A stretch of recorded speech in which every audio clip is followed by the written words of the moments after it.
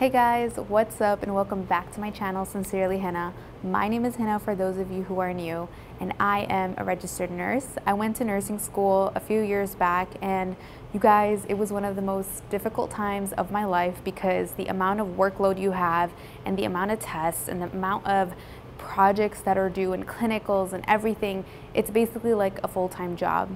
And I used to refer to it as medical boot camp. So anyways, there is 4 semesters in nursing school. There's block 1, block 2, block 3, block 4.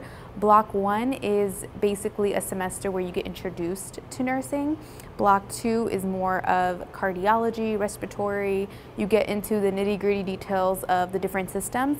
Block 3 for me was pediatrics, psych, and then block 4 is block 2 on steroids. So basically for me, block 1 was when I felt like I was kind of thrown to the wolves. Block 2 was a little hard.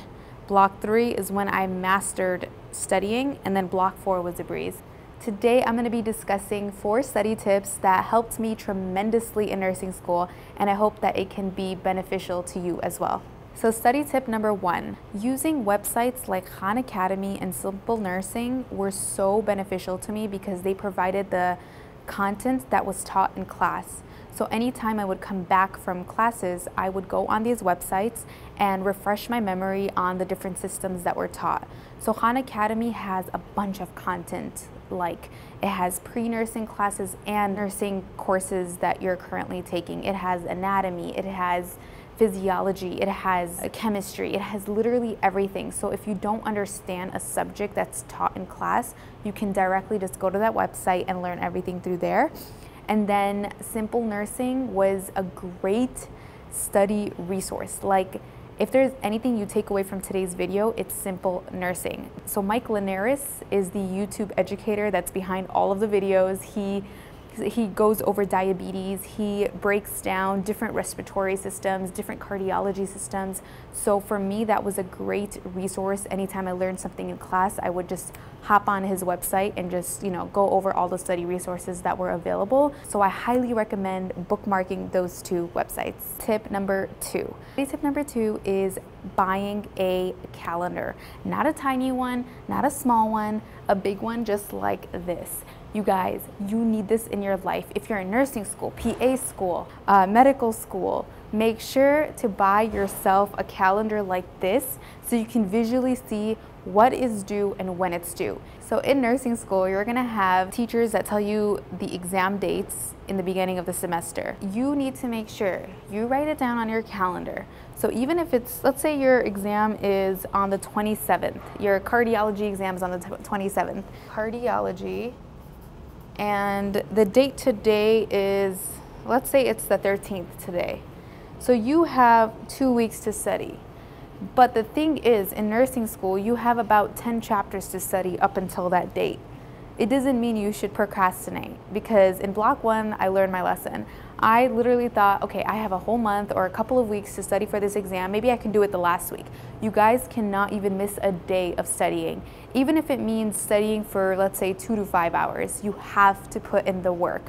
Why? Because there is so much content that is said in those couple of weeks. You know what I mean?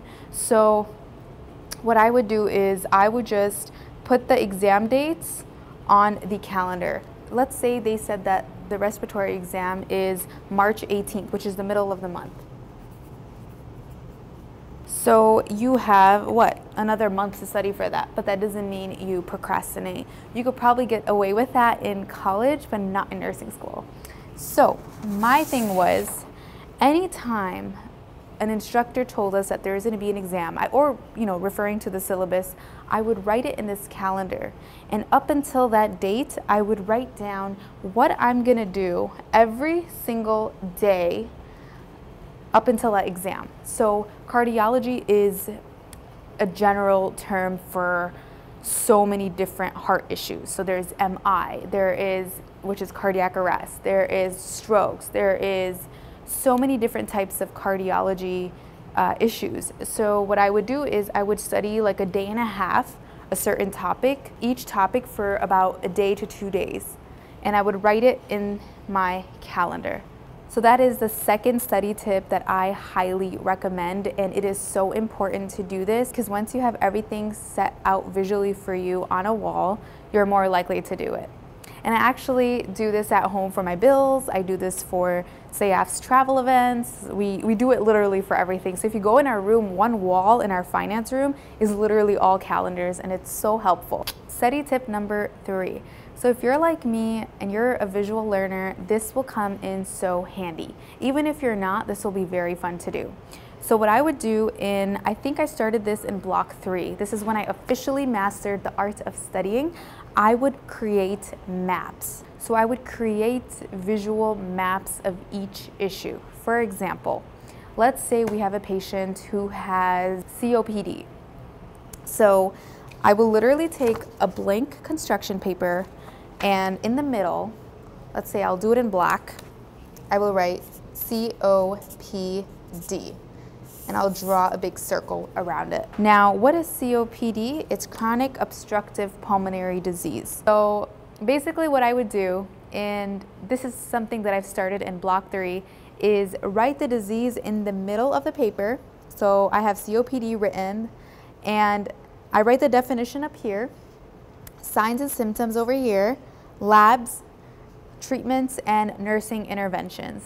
Now, I did this for literally every single condition and disease that I learned about in that certain block. So I would do probably, let's say, 15 different respiratory maps. I would do 15 different heart or cardiology maps. I would do pediatric maps. I would do all these different kind of maps just to help me visualize and understand each disease.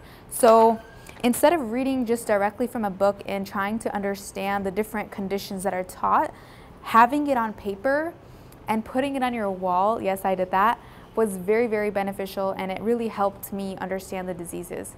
So that is another tip that I highly recommend.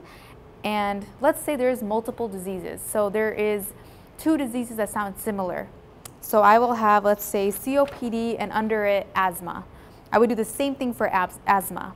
I'll write asthma here, definition, signs, symptoms, interventions, all of that.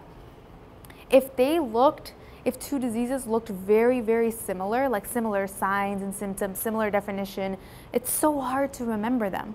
What I would do is highlight the symptom that was specific to COPD and highlight the specific symptom that was prominent in asthma. So asthma is what? Wheezing. COPD, I would say shortness of breath. So you can go really far with this. And I wish I had a picture of my room during nursing school.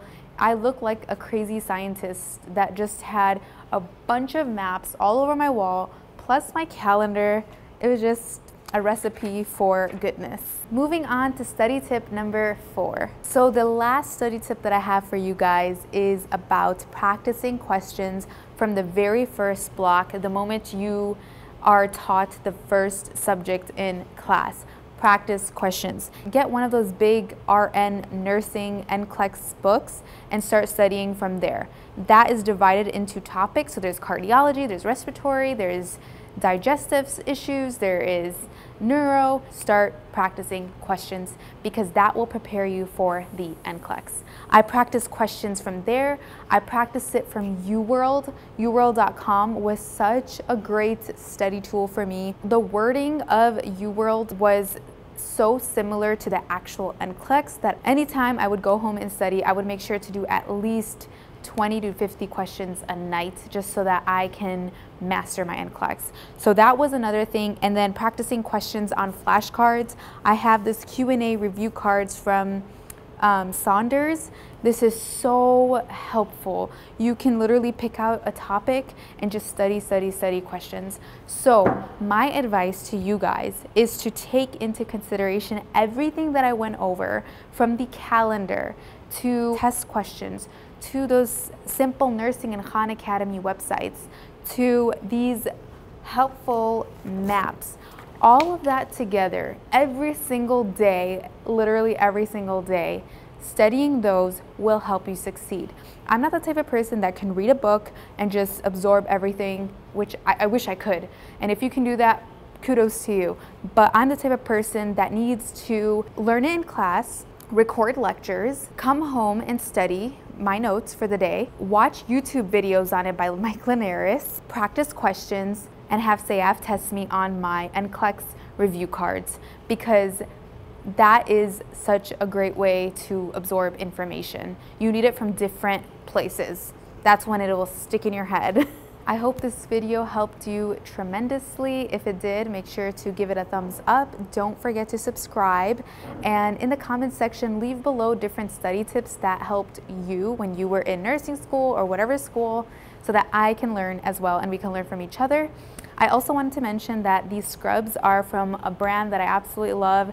It's called Janu. Check it out. I'll link it down below. They have beautiful styles, beautiful colors, beautiful materials, and you can't go wrong with getting scrubs from them. For more fun content, make sure to check out my blog at sincerelyhina.com, and we'll see you in the next one. Bye.